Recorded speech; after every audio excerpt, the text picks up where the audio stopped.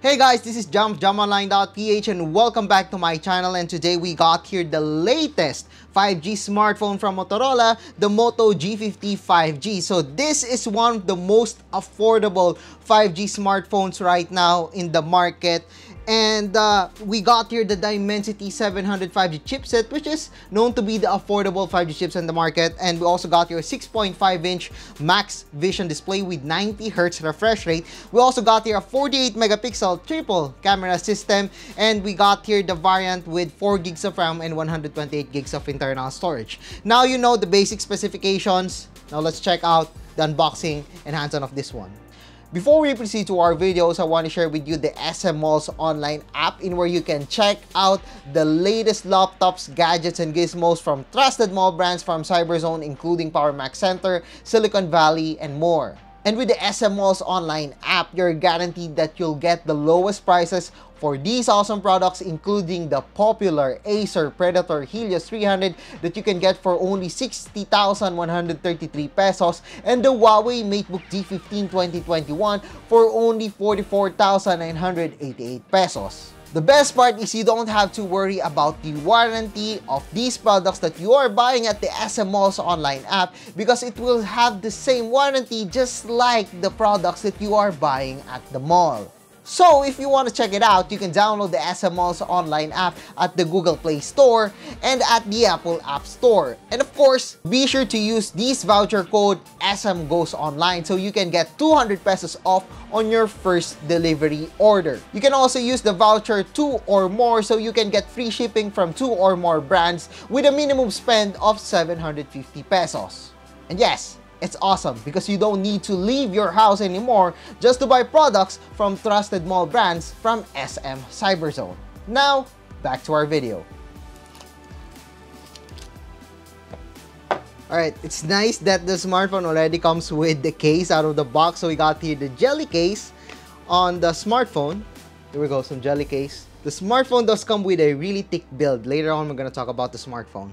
We also got here the 20 watts charger on the smartphone, a USB-C to USB-A cable, and we still got the earphones on this one. Of course, we got here the manual and the pin for the card tray. Now you know what's inside the smartphone. Now let's talk about the Moto G50 5G. So, let's talk about the Moto G50 5G. First, we got here the 6.5-inch HD Plus display. It comes with a fairly generic design, and the 6.5-inch isn't bad enough for gaming or watching videos, and we also got here a 90 Hz refresh rate. That's why navigating on the smartphone is smoother than ever. I actually like their choice of using an HD Plus resolution on the Moto G50 5G. Why? Because this means that the smartphone would have a longer battery life. Not only that, the smartphone also comes with a 5,000 mAh of battery. That's why it's pretty thick.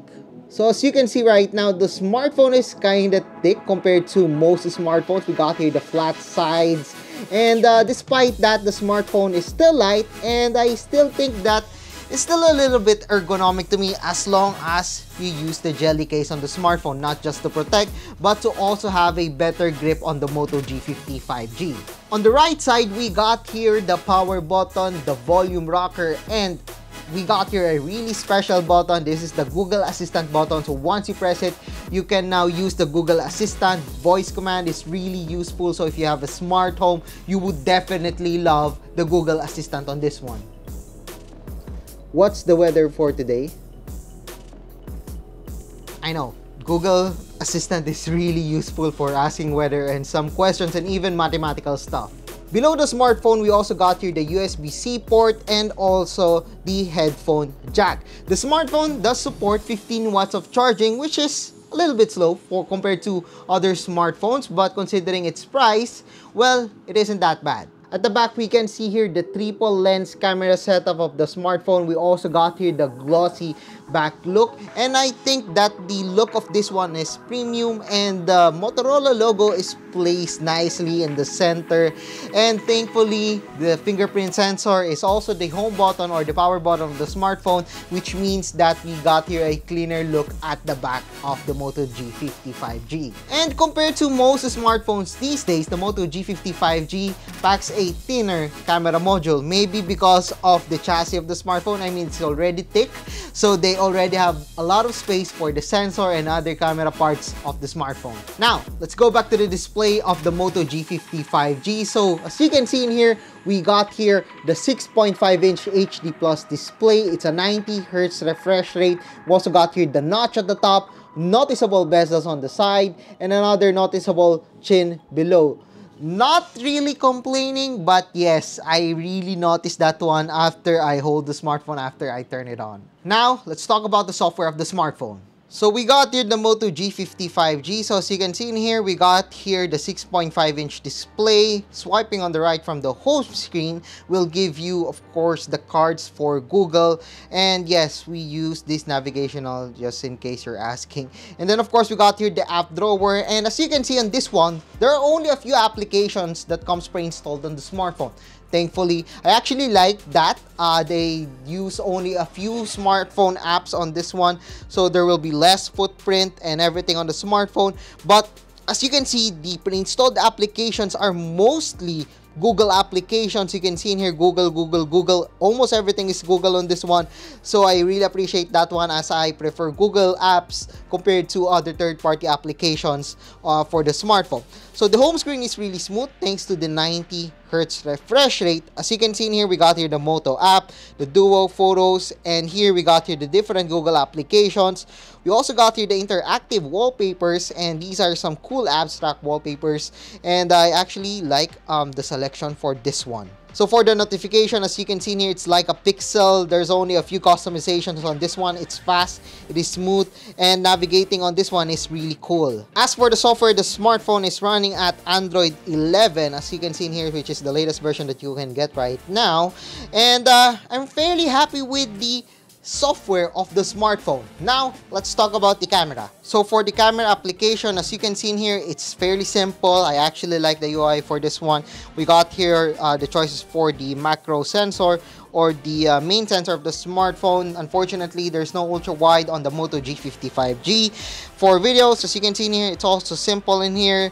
Going here, we can see in here the different shooting modes on the smartphone. We got the cutout, cinematograph, ultra res mode, portrait, group selfie, pro mode, and a lot more. This is a really nice feature, as some people would prefer having a lot of features for their camera. So yeah, it's a welcome feature for the Moto G50 5G. Now you're probably curious, how about the quality that we got on the camera of the smartphone? Now check out some of the shots that we took using the Motorola G50 5G.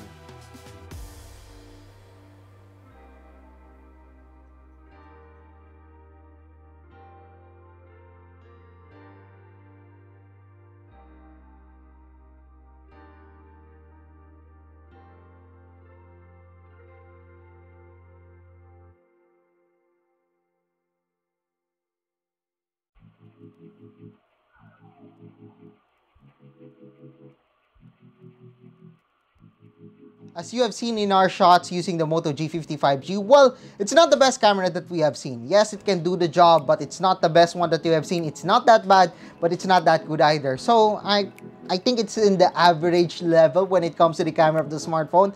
And as for me, well, I'm pretty happy with this one. I mean, we got your large battery. HD Plus display is a welcome addition for me, considering that a lot of 5G smartphones are really demanding when it comes to battery. So yes, I like the HD Plus display on this one to have a longer battery life on the smartphone. And what I like about this one is that we got your 90 Hz refresh rate, and the software of this one is really like vanilla, and it's speedy. There are only a few applications that comes with the smartphone, and everything was really smooth when running apps on the smartphone. Another cool addition for me on the Moto G50 5G is the special or the dedicated Google Assistant button on this one. I've used the Google Assistant button a lot of times here in my home. I use a lot of smart products, so it's really cool that they have a Google Assistant on this one. For some people, they would love this one for controlling music, opening applications like Spotify. So yeah, I really like that feature on the Moto G50 5G. So overall, the smartphone is really cool. It's priced at 10,490 pesos. You can pre-order it right now as of this recording. And for its price, well, it has a lot of competitors. We got here the Realme 8 5G, the Redmi Note 10 5G, and then we got here this smartphone. Well, there are only a few selections for 5G smartphones, and if you're looking for an affordable one, you might want to choose between those three. But this one comes with some cool features like the vanilla software of the smartphone, the Google Assistant button, and the large battery inside, which is a 5,000 mAh of battery with an HD+ resolution. So I guess that's it for our first impressions of the Moto G50 5G. So if you like this video, don't forget to give us a thumbs up. And of course, don't forget to subscribe to our channel and be sure to click that subscribe button along with that bell button to get notified of our latest videos here in my YouTube channel. So once again, I am JumpOnline.ph. Thank you for watching and see you guys again in my next video.